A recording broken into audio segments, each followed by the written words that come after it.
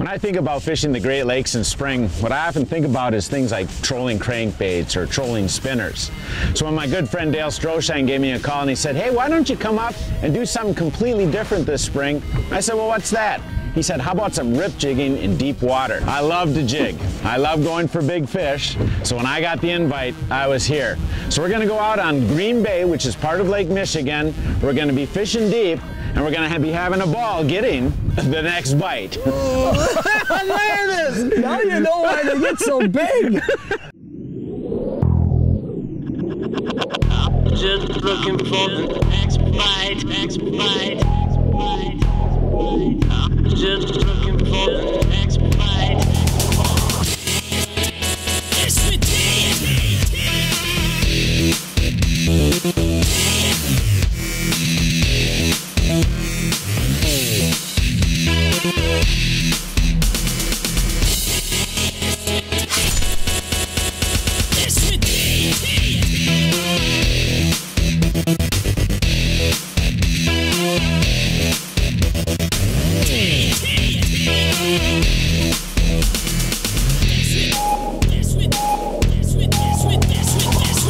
We'll continue to show you the next bite.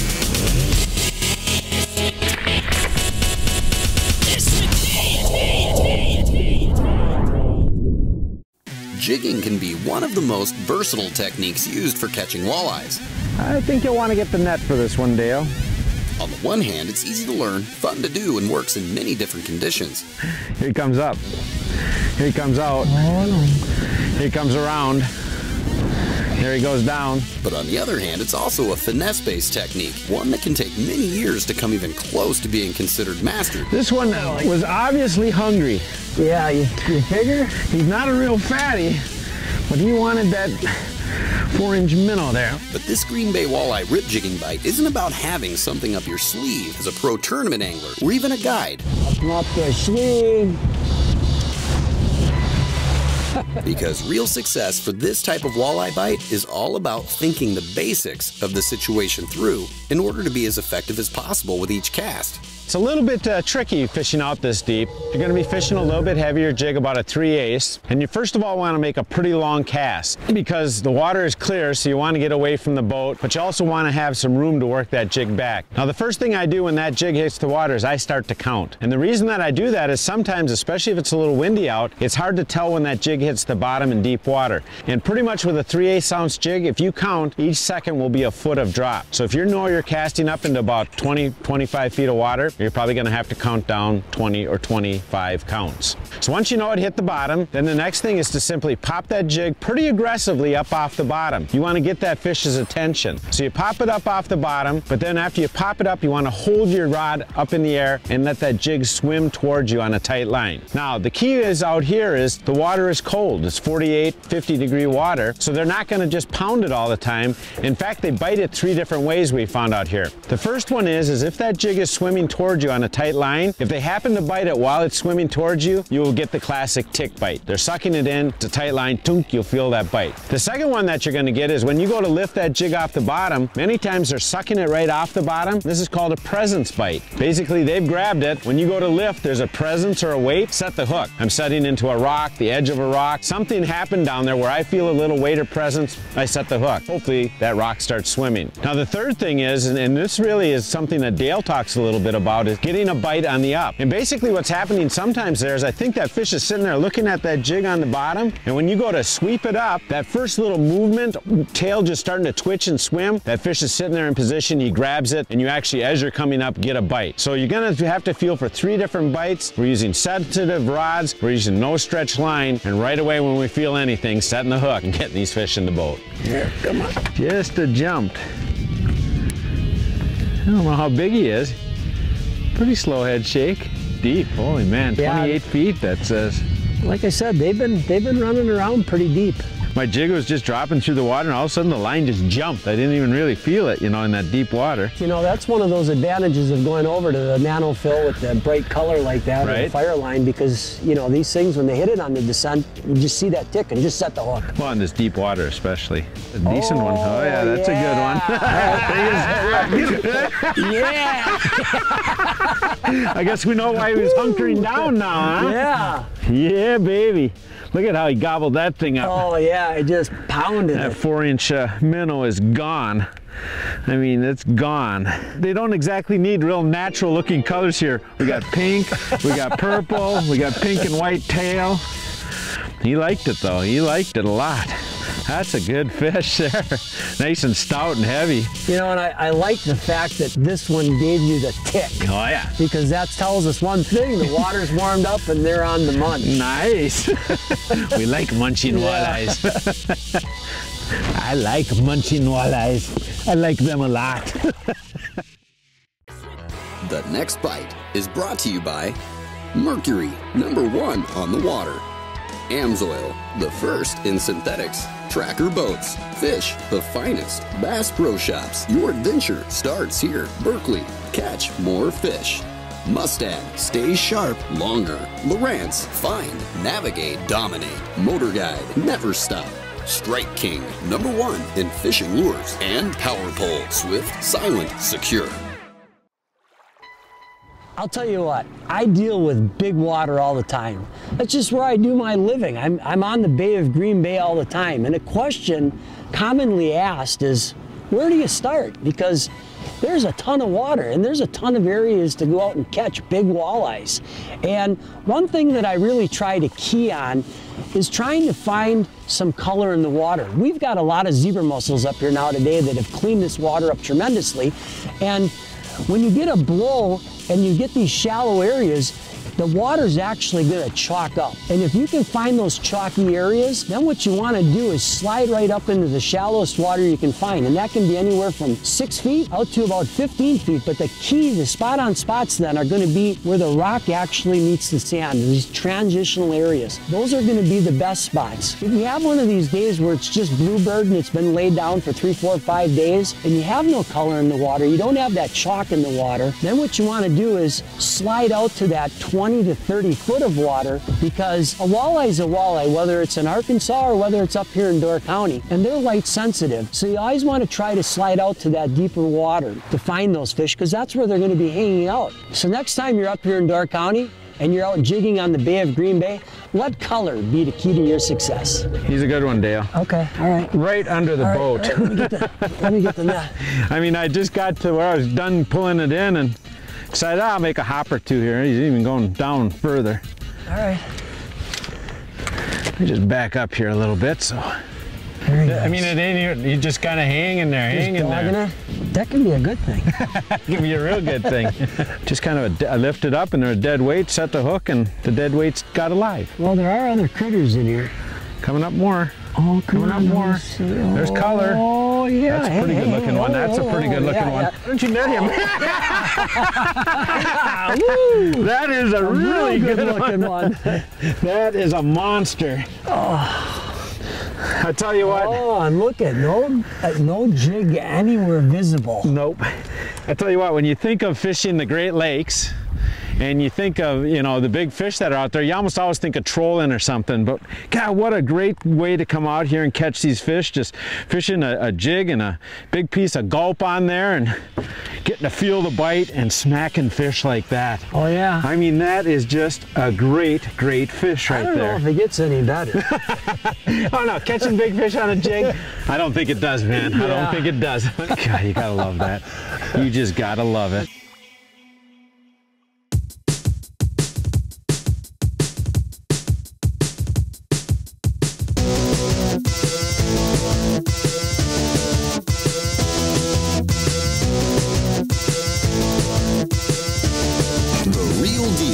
Fishing information from real fishing experts, presented by Amsoil. The new HDS Gen 2 Touch comes in 3 sizes, a 7, a 9, and a 12 inch. The 7 can do all the same functions as the 9 and 12, only the 9 and 12 will have a video input as well, so you can hook underwater cameras up to them. The operations of the Touch is very simple. You can see on the Touch there are only a few keys: pages, zoom in, zoom out, waypoint, and power. The main button you're going to use is the page button. Press the page button, it brings you to the home page. So if we want to see a full screen chart, we just touch chart and it will load. If we want to see any of these other pages, all you do is touch them. You can also have these customized pages over here as well. So we've already set up this page right here. So we have our down view, our left, right, and our map. If we want, we can press, hold, and slide this command bar out of the way, and you can utilize your full screen. To bring that command bar back, all you press is menu. If we want to adjust these panel sizes, we can press, hold, and slide down. Here we can adjust panel sizes, edit our data overlay. So if we want to slide this over just a little bit more, press, hold the screen, hit save. If we want to add data overlay, we press data overlay, add, GPS. We want our speed and our course over ground. We can take and slide them wherever we want to on the screen and hit save. These same features exist on the Gen 2 keypad versions that exist on the touch. They're just a lot easier and more user-friendly to access on the touchscreen. Targeting deeper depths in clearer water conditions. It was more one of those negative bites, you know, all of a sudden just coming up and he was just there. I'm gonna punch in a waypoint for you too, Dale. All right. There we go. And then taking advantage of cloudier, shallow water when there's wind. Yeah, looks like there's a little bit of color here. Oh yeah. 8 feet deep, you can't see anything. Let's give him a look. Keith Kavajecz and Dale Stroschein are using the Walleye's own sensitivity to light against them as a precursor for choosing their spot-on spots, which here on the Bay of Green Bay, so far, has been sand to rock transitions. Kind of a weird color though. I mean, this water here isn't that dirty that you would think you'd use a bright chartreuse bait like that, but obviously they like it, huh? Yeah. You like that, huh? Oh, you like yeah. that? So for out here on Green Bay, pretty simple stuff that we're using. First of all, you want to start out with a 3/8 ounce jig. Now, 3/8 might sound a little bit heavier, but remember, you know, you might be fishing all the way out to 30 foot deep, so you're going to need a little weight to feel the bottom. The other thing about that 3/8 ounce jig is that when you rip it up and then let it come down and hit the bottom, it's actually heavy enough, I think, to create a little disturbance, actually get their attention down there. When I'm picking out jigs, what I like to look for is what's called a semi-stand-up head, so that when that jig does hit the bottom, it keeps the bait and the jig slightly off the bottom, the hook slightly off the bottom. So if walleyes try and suck it off the bottom, you got a hook in good position to get them. Now, as far as what you want to use on the back of that, we've been using the 4-inch gulp minnows. Two colors have been pretty good, the pink shine, and by far maybe our best has been this chartreuse shad. Different kinds of colors, I guess, than I would normally pick. A lot of people, when they think clear water, they think you should use a real natural looking color, but Dale real quickly convinced me you go with these brighter colors here out on Green Bay. When you are hooking this up on your line, make sure that when you hook this up, that minnow is nice and straight. You don't want to get the hook coming too far back here and things are curled. You don't want to be too short and then you don't run it up tight to the head. So just run this body up tight to the head, make sure you're fishing it down on the bottom, give it a pretty good rip when it's down on the bottom to get their attention. You're going to catch some fish with these 4-inch gulp minnows. This was a present. Present? Well, I like presents. Oh boy, I'll tell you. This could be not only a present's bite, but a big present.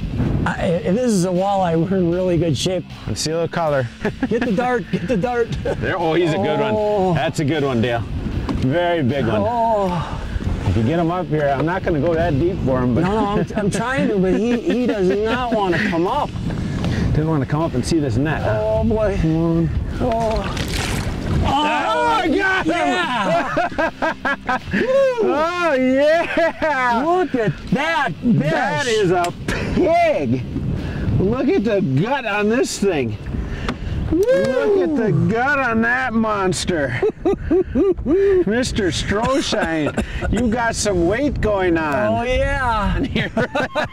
I think that is a present. Well, you said you wanted a present. And that is a present fish. Present's on present. A present's bite. Here, take your fish there, young man. Thank you. I'm going to take my fish. present. Give me that rod. Wow, Give me that rod. You know, Keith, he's got like a big whitefish down in his gullet. I can see here. Check this out. Really? Look at this. This guy is a total pig. He just knocked the snot out of my gulp, and look at, he's got a big whitefish or something hanging in there. Let me just see if I can gently pull that out and so we'll see what it is. Look at here. Look how big this is. Look at this. Now you know why they get so big. I think we should be using bigger than 4-inch gulp. 4-inch gulp. We could use like 16 inch. That's a whitefish, that's a walleye. That's what they're eating. Wow. Get her back in, she's had enough on here. All right, Keith. I'm gonna let this one go back in. Oh, man. Hey.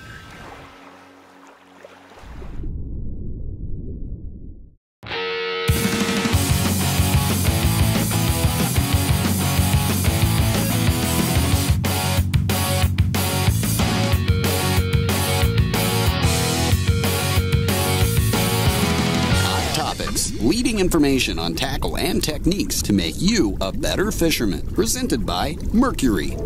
Another day in the water, fishing. Fishing with the Mercury 4-strokes, the technology engines. You know, you look here at the 75 horse, you know, if we're out trolling, pulling crankbaits, yeah, that engine can probably keep us at that 2.5 miles an hour to get some fish on. But time to start throwing the crankbait, we gotta slow it down. So on the 75, the 150, or even the big 300 Verado, you know, what you can do is throw a sock out, you can put the power pole out with the paddles, bring that speed down.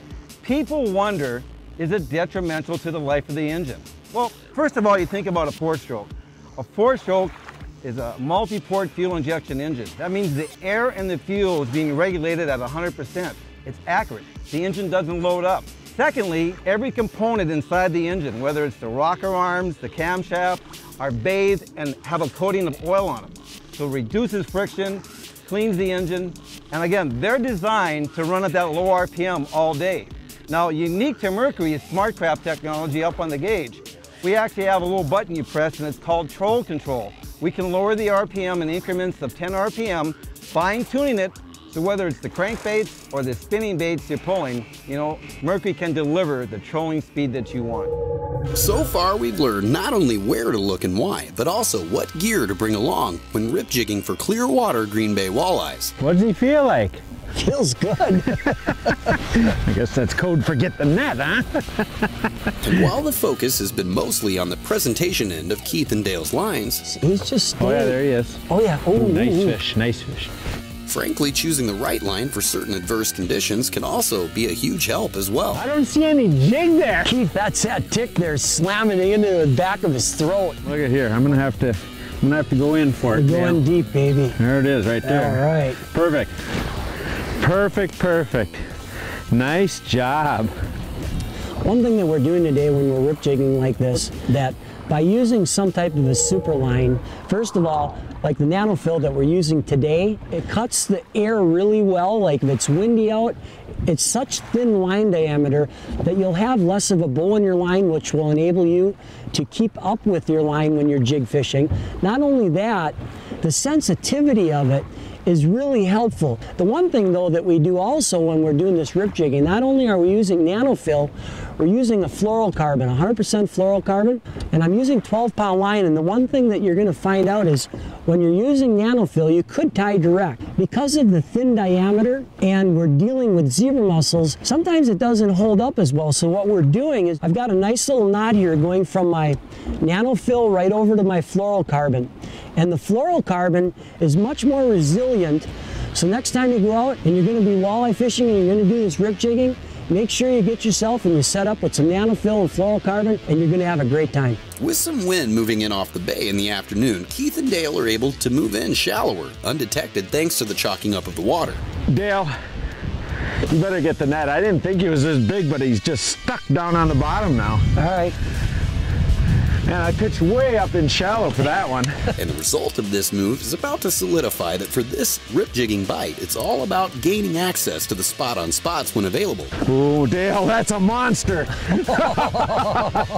Not just the depth itself that can give you the best opportunity for your next bite. You ready, man? Yeah, I'm ready. I'm gonna ease him to you. Get him, get him! Oh, look at this thing. Look at this beast. He just gobbled on that 4-inch gold minnow. Ticky tick tick tick. Yeah, I mean, I actually thought it was a rock, but I set the hook anyway, and the rock started to swim. Oh, I think those are my favorite. Look at the two big fangs he's got up here, right here. Yeah, they start getting that big, they look like Count Dracula. Oh man, look at this fish. Man, he's got some weight to him too. I bet you this fish is pushing on 30 inches. Huh? Oh yeah, there's no question. Golly, look at that. Big, and he's real, you see how much like browner he is or colored he is like that? It must be that clear water in here is letting that light come through and give him this color. There we go. Look at him, Dale. Oh yeah. Ooh, nice, nice. Thank you for taking me jigging, man. This is excellent. This is excellent. Yeah, man. Nice. Oh, look at that. What are you doing in there, man? I have a sandwich between casts here, letting it sink down there. Yeah, right? You heard me right. We're going to be jigging. So we're going to go out and fish some rocky structure. We're going to be, I don't know what I'm going to do. So we're going to be going out and doing some rip jigging in really deep water. It's a great way to catch fish. It's a fun way to get fish. And it's really, dang it. Come on, this is gonna... Don't you got range to? Yeah, but I keep thinking it's just gonna end. And it starts up again. Yeah, fishy, come on. Be my little fishy. The Next Bite would like to thank guide and Lake Michigan fishing expert Dale Stroschein of Sand Bay Beach Resort and Suites. For more information on Dale or Sand Bay Beach Resort as a premier wedding, lodging, or fishing destination, be sure and visit sandbaybeach.com.